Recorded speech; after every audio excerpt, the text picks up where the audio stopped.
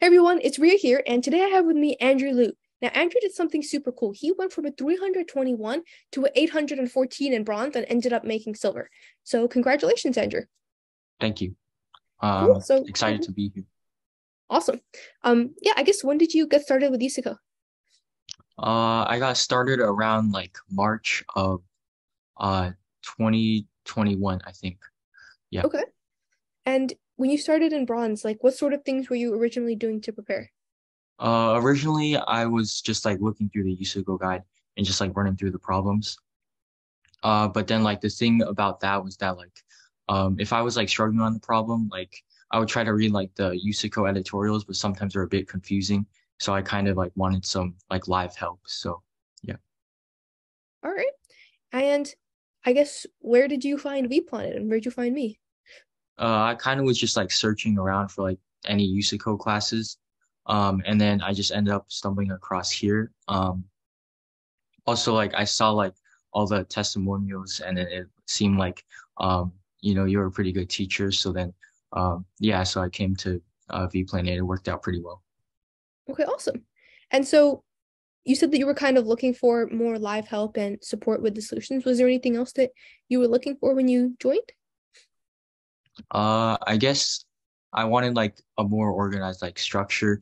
So I wouldn't just be like doing random problems because I wouldn't know if there was like too hard or too easy or like if I hadn't studied that topic yet. But then like this USACO bronze course, it had like all the organized topics. So yeah. Awesome. Cool. I'm glad you like that aspect of the course too. Yeah. So yeah, you started and you were getting about 321 in bronze. Um, Yeah. what would you say is the biggest thing that pushed your score to the 814 range? I would just say like the Q&A calls because then like basically when I was like stuck on a problem, I could just like come to like a call and then I would get like live help from like a coach and then so it could like help me find my mistakes. So I think it like really improved my problem solving skills a lot. Okay, awesome. And yeah, then you made silver and now you're working on silver with us. So yeah, good luck Yeah. for gold. And I guess what would you say to someone who is on the edge thinking about, should I sign up for bronze? Should I not? What would you say to them?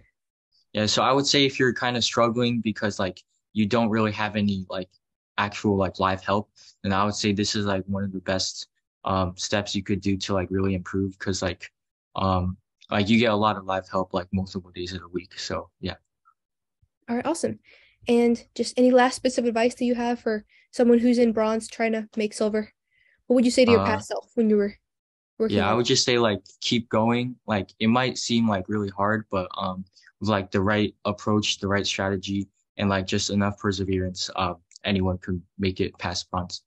So yeah. Cool. All right, awesome. Well, thank you so much, Andrew, and good luck in silver. Yeah. Thank you.